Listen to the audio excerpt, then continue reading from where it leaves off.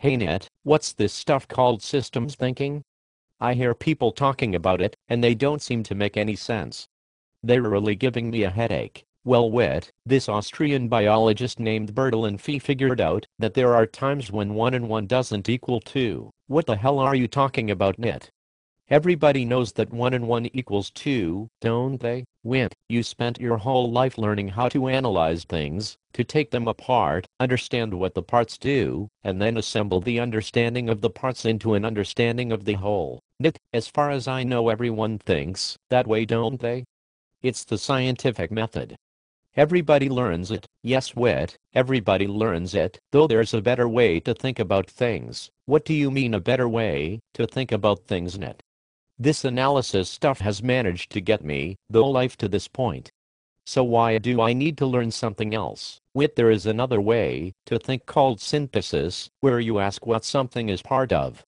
You first identify the containing whole, of which it is a part.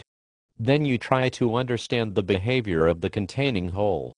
And finally you disaggregate the understanding of the whole by identifying the role or function of what I'm trying to explain in that whole. What the hell are you talking about, Nit?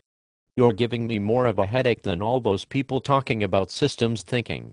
Nit, maybe you could make believe I'm not smarter than a fifth grader? Wit, there are certain things we just can't understand just by taking things apart. Like what, Nit? Well, Wit, water is wet, isn't it? Yes, the last time I looked. And what is water made of, Wit? Water is made out of hydrogen and oxygen, isn't it? And they are both gases, aren't they, Wit? Yes, they are. But where are you going with this, Nit? You can only experience wetness if you study water as it interacts with the environment around it.